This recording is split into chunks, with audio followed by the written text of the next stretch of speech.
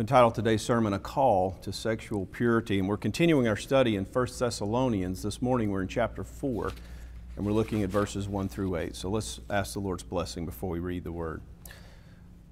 Father, today we come again to you and ask that you will give us understanding as we read your Word. Help us to receive it with joy. Lord, we need you to illuminate our hearts and minds and transform us by your grace as you give us understanding. And so we ask all these things today in Jesus' name. Amen. Beginning in 1 Thessalonians chapter 4, verses 1 through 8. This is God's Word. Finally then, brothers, we ask and urge you in the Lord Jesus that as you receive from us how you ought to walk and to please God, just as you are doing, that you do so more and more. For you know what instructions we gave you through the Lord Jesus. For this is the will of God, your sanctification, that you abstain from sexual immorality, that each one of you know how to control his own body in holiness and honor, not in the passion of lust like the Gentiles who do not know God, that no one transgress and wrong his brother in this matter, because the Lord is an avenger in all these things, as we told you beforehand and solemnly warned you. For God has not called us for impurity, but in holiness. Therefore, whoever disregards this disregards not man, but God, who gives his Holy Spirit to you. So thus ends the reading of God's Word, and may He add His blessing to our understanding. In Jesus' name. You know, my parents live in North Carolina, in the home where I was raised since I was 4 years old. They live in a little town called Boonville. And they have a vegetable garden behind their house during the spring and summer months.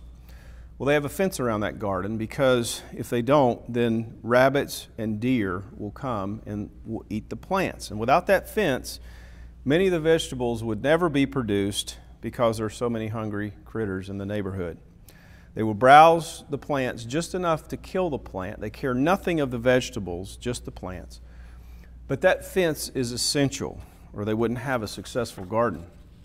And I was thinking about that as I was studying this text this week, and it reminded me of what one author said about our sexuality. He said, it's a lot like a garden, and that in God's Word, especially in a passage like this, the one we're reading this morning, God's Word acts as a fence to protect what is good and beautiful and God ordained concerning our sexuality. It protects us from being spoiled by what is ugly and deformed and repugnant in this sinful world. So here we are in 1 Thessalonians chapter 4, and you remember overall our theme has been how to live in the last days. And one of the things we've been saying is the last days, according to Paul and other New Testament writers, well, that refers to the time between Jesus' first coming and His second coming. And so we've been living in the last days for the last 2,000 years. And in this point in the letter, we've now come to a turning point. Paul is now going to give us practical instruction for what he's been teaching. I hope you notice the order of this epistle here, because Paul never strays from it. He first of all tells us what God has done for us, and now, if we can put it this way, he's going to tell us what to do about it. And he never reverses the order in any of his writings, because if you reverse the order, well, you lose the gospel. It's never reversed. He doesn't tell you what to do and then tell you what God has done. He says, here's what God has done for you and for your salvation and really for your good. And here's what you're called to do in response to what God has done. And in the Thessalonians' day and in our day, the societal problems are almost the same. In the hyper-sexualized context in which we live, and whether that's in Merritt, Florida, or anywhere else in the West, Paul would find that the society in our day was just like the one in which he was writing in Thessalonica. Some of the same kinds of sins, some of the same kinds of problems. And as you read what Paul says here, it almost appears that the Thessalonians had asked Paul, okay, if Jesus has come and He is coming again, what about the rampant sexual immorality around us? How are we supposed to live in light of that? And we can ask that same question today. Okay, Paul, how then shall we live? Well, he gives us the answer this morning. Now, the main thing I want to consider from these 8 verses is very simple. Here's the big idea. Paul calls the sexually broken to pursue holiness by his grace.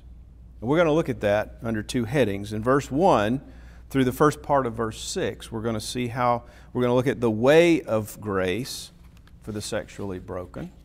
And then in the last half of verse 6 all the way to the end of verse 8, we're going to look at the reason for pursuing grace for sexual brokenness. So our first point this morning, the way of grace for the sexually broken. Look at verse 1. Finally then, brothers, we ask and urge you in the Lord Jesus that you ought to receive, that as you receive from us, how you ought to walk and to please God, just as you are doing, that you do so more and more. Now that word translated here, finally, well, that's a bit misleading because Paul here goes on for another 2 chapters. What the word actually means is, as for other matters, or furthermore, so he's not drawing a conclusion here. Rather, he's now turning his attention to answer certain questions, we surmise, that have been asked of him, or some issues he knows about that need to be addressed. And as he begins to do that, notice what he says. We ask and urge you in the Lord Jesus. And then what Paul is doing here is wonderful. He's saying, these are not my opinions. And he's going to bookend this section with a very similar phrase at the end of verse 8 that says, whoever disregards this disregards not man, but God. And we'll get to that in a moment. But Paul bookends this instruction here about our sexuality saying, this is not my opinion. And one of the things that you'll find in the apostle's writing is he has this acute awareness of the inspiration of Holy Spirit who is guiding him and directing him as he writes. And he's giving these instructions to believers, and as he's writing to about God's grace to them, it's never Paul's opinion. The Bible is not a book of opinions. It's not man's highest reaching after the divine. It's special revelation from above, coming down to us below to tell us who God is. It's not man's opinion, as so many people want to tell us today. Then notice what he calls us to do, that as you receive from us how you ought to walk, and then he explains that by the next phrase when he says, and to please God. So our lives demonstrate the reality of our faith or the lack thereof, whichever is the case. For Paul, that word walk figures preeminently in his theology on how we are to live life. For Paul, the walk refers to our dominant trajectory, as one theologian put it. So what is your trajectory this morning? What is the trajectory of your life? That's why Paul uses the metaphor of a walk. When you're walking, you're generally heading somewhere. You're never just going about aimlessly, because there are certain underlying assumptions and things that motivate people in their walk through life. I mean, even if a person is apparently doing nothing with his or her life, they are still living by a set of principles. Probably not a good set, but nevertheless, they're living by a set of principles. So whether you're a Christian or not, you're still living by a code of some sort. But if you are a Christian, then you are living by faith and endeavoring to follow Jesus in your life, all the principles and precepts that are found in Scripture. And your life and my life is demonstrating the reality of what we truly believe. And Paul's saying our lives are like a walk, and they are either in the direction toward more Christ-likeness or in the direction away from that. So he says, we ask and urge you that as you walk, you ought to walk in a way that pleases God. And notice what he does then. Not only is Paul going to instruct, but he also encourages. He says, just as you are doing, just as you're doing that, you need to do that more and more. Keep doing that. He's saying, you're doing this, but I want you to do it more and more. And this really answers what we saw a few weeks ago, back in chapter 3, verse 10, as he said to them then, I want to supply what is lacking in your faith. This is what he is going to tell us about. This is what he's going to do. This is the supply of that further needed instruction. He says it's about your walk with God. It's about your shared life with God, as it were. For the Apostle Paul, our lives demonstrate the reality of our faith. That's what he's saying. And then he goes on to say in verse 2, for you know what instructions we gave you. Notice again, he says, through the Lord Jesus. And why does he put that there again? Because of what he's about to say. He's telling us in so many words, God cares deeply about what we do with our bodies. It matters greatly to him. We are enfleshed creatures. We are not those who believe that there is some radical separation between body and soul to the point that in order to really be spiritual, well, you need to disregard the body. God made us body and soul. He gave them to us. And yes, we're created in His image, and there's some mystery there concerning His design for humanity. I mean, God is spirit, and yet we have a soul, but He also gave us a human body. And due to the fall in the Garden of Eden, when we were horribly marred by sin, even so, God redeems and He governs the spiritual and the physical. In the new heavens and the new earth, we're going to have perfectly glorified bodies. But that doesn't mean that what we do with our bodies now doesn't matter in this life.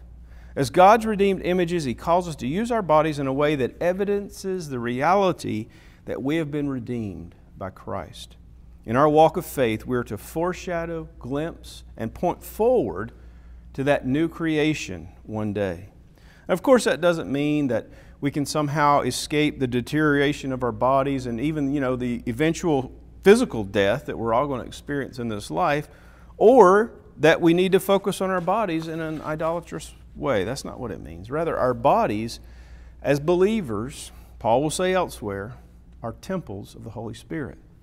And as he was instructing the Christians in Corinth in 1 Corinthians 6, verses 19 and 20, to flee from sexual immorality, Paul exhorted them, do you not know that your body is a temple of the Holy Spirit who is in you, whom you have received from God?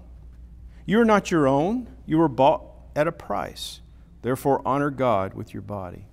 So indeed, God the Father created our bodies, God the Son redeemed our bodies, and God the Holy Spirit indwells our bodies. This makes our body the very temple of the Holy Spirit of God. Then he goes on in verse 3, and here's the answer to an age-old question. Countless pages of ink have been written on this, and we have the answer for us right here in the text. What is the will of God for your life? And Paul tells us right here. What am I supposed to do with my life? He says in verse 3, this is the will of God, your sanctification. That's God's will in your life. And what does he mean by that word sanctification? It's really a word that means being set apart. And if we kind of tweak that a little bit further, what Paul means by it is very simple. When you're sanctified, or when you're being sanctified, you're continually being set apart from the world to God by His grace and by His grace alone. As we read in our catechism question this morning in the affirmation, I'm just going to give you part of it. I'm not going to give you the whole thing, but we were talking about sanctification there. And part of our affirmation is sanctification is a work of God's free grace. It says a few other things. And then, whereby having the seeds of repentance unto life and all other saving graces put into our hearts, here's the key, we are stirred increasingly and strengthened more and more to die unto sin and to rise to newness of life. So in essence, we're dying to sin and we're living to righteousness, being separated from the world and separated to God. And then Paul gets very specific in three ways in this context. How are these Thessalonian believers, and really how are we also to evidence this walk, this being set apart from God, set apart from the world to God? He gives three specific ways. And first, look at the first part here. He says, in verse 3, that you abstain from sexual immorality. Now, the word that Paul uses here refers to any kind of activity outside the marital bond of one man and one woman for life. God alone defines marriage, not man. God alone sets the boundaries for our sexuality, not man. And God says through Paul that anything outside of biblical marriage is sexually immoral. Interestingly, the Greek word used here is the word from which we get pornography. And quite literally, that word means sexually immoral writings. I mean, porneia is the Greek word for fornication. Graphe, of course, is the Greek word for writing. And that's the root that Paul's using here. He says, you abstain from sexual immorality. And then in verse 4, he gives the next instruction. He says that each one of you know how to control his own body in holiness and honor, not in the passion of lust like the Gentiles who do not know God. So Paul now magnifies the previous verse. He says that each one of you know how to control his own body in holiness and in honor. You see the contrast? Do it this way. Follow God's plan and will, not like what you see going on around you. Control your body, gain mastery over it. That's what he's saying. Not in the passion of lust like the Gentiles, but in holiness and in honor. Now, if you think we live in an immoral and a sexually confused society, you ought to read some of the accounts of first century Rome and what was going on in Paul's day. I mean, it might shock you if you read it. And the people to whom he is writing are people who have come out of horrible sexual immorality and all kinds of wickedness. And Paul is saying to them, you know, you're going to stand out like a sore thumb in society when you start living for Jesus. And dear friends, what a contemporary application that has for us today. I mean, does that not describe our culture perfectly in the passion of lust? I mean, everything around us is designed to arouse lust in us. Everything from advertising to movies and even music. I mean, those things are not bad in and of themselves. I mean, certainly the content has to be evaluated. I mean, it might be bad in some cases, but we have to recognize that any of these can cross over easily into sin, so we have to be discerning. Paul says, you are surrounded by this passion of lust, but I want you to live in a certain way. This is God's will for you. This is how this should turn out. Now, what's remarkable is an interesting fact about this verse that scholars, as they've looked at and other ethical writers during Paul's time, different ethicists of the first century in the Greek and Roman worlds, well, there's no record of any of them teaching anything like holiness and sanctification. That concept is functionally absent from Roman and Greek writing. They will speak about the good life. They will speak about the highest virtue. But they will never speak about pursuing these things in holiness and honor. So Paul's telling them to do something that's very radical in their society. And he's telling us the same thing. Better yet, the Lord Jesus, through Paul, is telling us that. You see, everything around us says, do whatever you want with your body. Isn't that the message to us today? Your body's your own. You do with it as you please.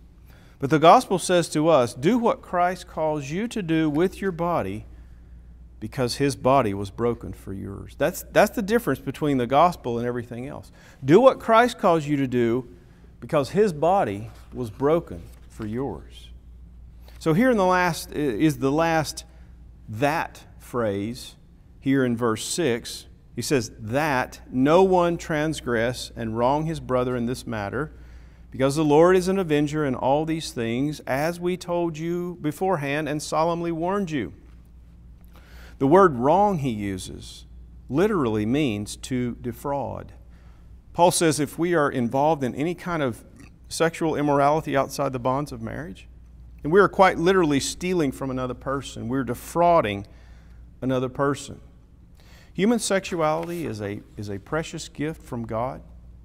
And Paul says that when we act outside of His wise, good, and loving restraint, we are stealing from another human being that which can never be replaced.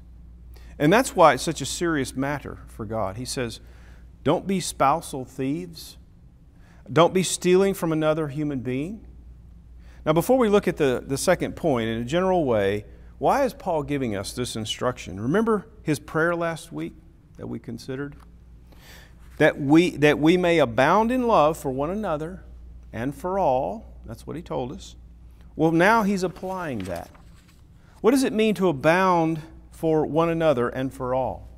Well, right here, he says, don't defraud. Don't do things to other people that God has not called you to do with your sexuality. Follow what he says. That's one of the best ways to show love today. And we have such a twisted view in our culture today of intimacy and love because of the rampant, over-sexualized, and pagan immorality that's running amok in our society. We've really lost what it means to love biblically.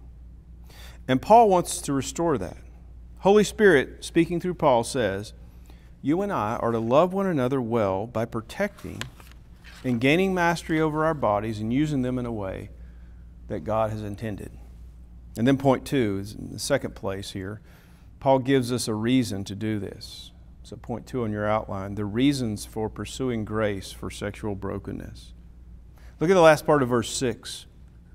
These are the reasons for pursuing grace for sexual brokenness. He says, because the Lord is an avenger in all these things, as He told you beforehand and solemnly warned you. For God has not called us for impurity, but for holiness. Here's the first reason Paul says to pursue grace. We'll talk about what we mean by pursuing grace in a moment. But why does He tell us to do it? Well, because the Lord is an avenger for those who violate His commands in this regard. From Genesis to Revelation, when you read the Bible, God singles out sexual sin as one of the key evidences of who we belong to. Either Satan and his kingdom of darkness, or the Lord Jesus and His kingdom of light. But more simply, eternity is at stake in your bedroom. That's what Paul's saying. That's why this is such a serious matter for us to consider this morning. Now think about our society today. Personally, I think much of the sexual immorality that we see in our culture today really gained a foothold in our culture back in the 60s. I'm not saying it didn't exist before that, but I'm talking about the foothold, the turning point, if you will. Once we get to the 60s, with all of the rampant heterosexual immorality, well, that paved the way for Roe versus Wade in 1973, when we started calling babies in the womb unintended consequences. And when you sanction the taking of human life, created in the image of God, under the guise of women's rights, well, you open up the floodgates. I think that paved the way for no-fault divorce and the redefinition of marriage that we've seen in recent years. Do you see that what's happening all around us is the absolute breakdown of any kind of Christian understanding of how we're to use our bodies? And it has one theme, and one theme common across the board, which is any kind of sexual sin really goes directly against what Paul is saying here. It is seeking to pursue self-gratification instead of glorifying God with our bodies. Instead of loving others well, it turns inward and it loves self, which is the very opposite of biblical love, the very opposite of that for which God designed marriage. And one of the things that we're called to do as we live in a society like this as Christians is to celebrate the goodness of marital love between one man and one woman for life. And if you're here this morning and you're married, well, that's what God has called you to do. It's one of the things that glorifies Him in this world around us. If you aspire to be married and you're not yet married, well, please don't settle for anything less but the real thing. That's what Paul's saying, a marriage that brings glory to God in every facet and which resists the hyper-sexualized society around us. And dear friends, only the Holy Spirit can do this. Only the Spirit can produce this in our lives. That is what we are called to do, though. And so what we do with our bodies matters more than we can possibly imagine. Have you considered that? Because we tend to think, no big deal. Everyone else is doing these kinds of things. And Paul calls us back to reality this morning. This is how he finishes here in verse 8. If we make our decisions and we say to God, I don't care what your word says. I'm going to do whatever feels right. I'm going to do whatever I want. I mean, that's the motto today, right? Do whatever feels right. But look at what verse 8 says. Therefore, now here is a conclusion to this section on his teaching. He says, therefore, whoever disregards this, disregards not man, but God, who gives His Holy Spirit to you. He says, you turn away from this and you're putting your fingers in your ears when God is speaking to you about how you're supposed to live with your body. And not only our bodies, but we do that in all other kinds of areas in our lives. We put our fingers in our ears and disregard what God has said. And then did you notice the note of grace that Paul finishes on here? Isn't it marvelous and hopeful? He says, who gives His Holy Spirit to you. God gives this. He alone gives us the power to change. It's only Holy Spirit that can do this. It's not a, pulling ourselves up by our bootstraps kind of religion. It is the Spirit working in and through us by His Word to transform us and to bring glory to God in all of these things that Paul has just given us. And Holy Spirit points us to Jesus and the unconditional love and acceptance we have with God in the gospel. So if you fall in this area of your life, well, there's grace and there's forgiveness in Jesus Christ. Just confess your sin and repent and look to Jesus and believe the gospel. He cleanses us from all unrighteousness. No need to walk around for the rest of your life in guilt and shame. That won't do you any good anyway. You can't change your past. But you can walk differently in the future by God's grace. That's what we mean by pursuing grace for the sexually broken. I've been in pastoral ministry for almost 20 years now. One of the biggest struggles, without exception, regardless of age, gender, race, or class, is that people struggle with shame. They may not even realize it, but that's one of the big struggles people have. Shame leads to covering up the shame, or trying to, whether through addictions, some kind of self-medication, living inauthentically, being a workaholic, all kinds of things, isolation, whatever it is. And so much shame that we experience in this life comes from how we have used our bodies, either for God's glory or if we've used them in a sexually immoral way. So the question is, does Jesus help the sexually broken? And the best news in the world is a resounding yes. How so? Well, He lived a perfectly pure life every moment He was on planet Earth. We need to meditate on that pretty often, I think. It needs to fill us with joy that every moment of Jesus' life, when He was tempted as we are in every way, as the writer of Hebrews tells us, our Savior was a healthy man. He was tempted in ways that include any temptation that we face, and yet He obeyed perfectly at every point. For our sake, He did that also to cover our shame.